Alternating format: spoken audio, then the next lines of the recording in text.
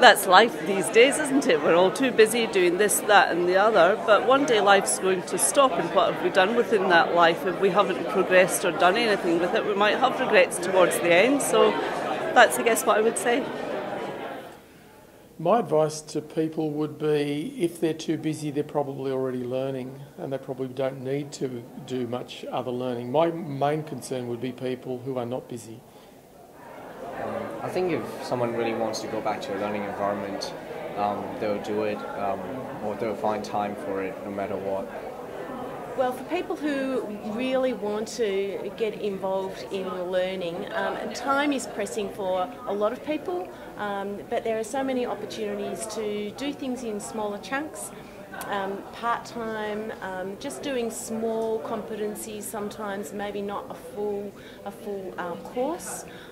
There are many options these days. I suppose it's always easy to say we're all very busy, but if it's an important thing to you, you can always make time.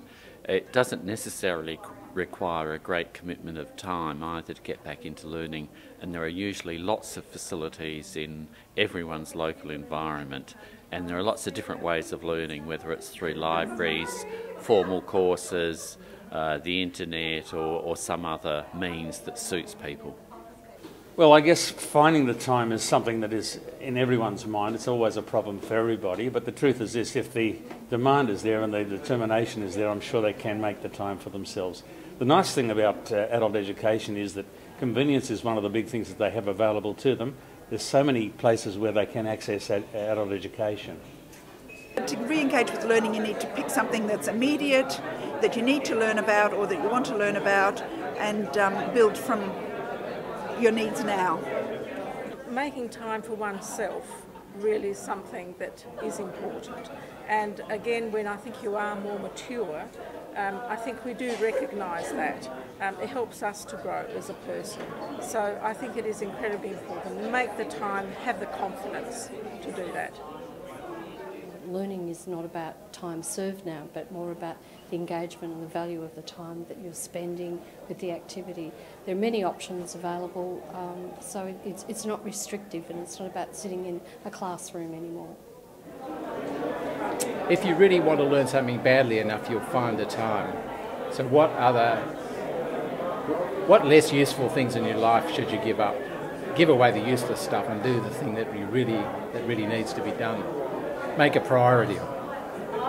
As somebody who works in an e-learning environment, I would encourage them to look for e-learning alternatives if they cannot come to face-to-face. A whole range of ACE providers now provide opportunities for adults to learn anytime, any place. Everybody should think about the future. And again, the future's not going to wait for you, so therefore you've got to reorganise your life and say, right, a certain amount of time I'm going to look ahead, I'm going to learn something new. One of my old friends was a Methodist minister. He didn't have enough money to engage a secretary, so he used to get up half an hour early every day and taught himself to touch type. And that's the sort of program that all of us need to undertake, whatever it is. If there's something we don't know, make the time and have a go. Find the time. We've all got a little bit of time. Busy people are always busy. Always time to learn.